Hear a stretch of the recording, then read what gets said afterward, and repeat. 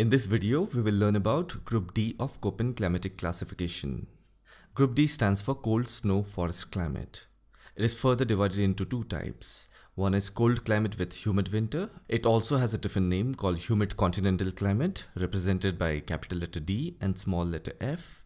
And then the second type is cold climate with dry winter, which also has a second name called a subarctic climate, which is represented by capital letter D and small letter W. So when we say cold snow forest climate, immediately think of this picture.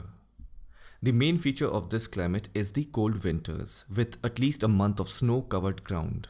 The temperature of the coldest month can go less than -3 degrees Celsius, and the temperature of the warmest month can go greater than 10 degrees Celsius.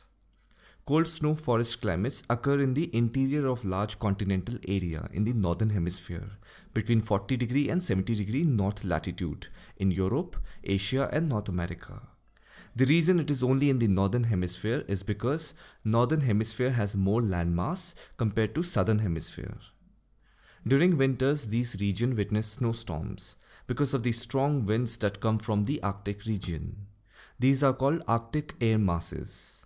In the next video, we will learn about the two subtype climate that exist under this group.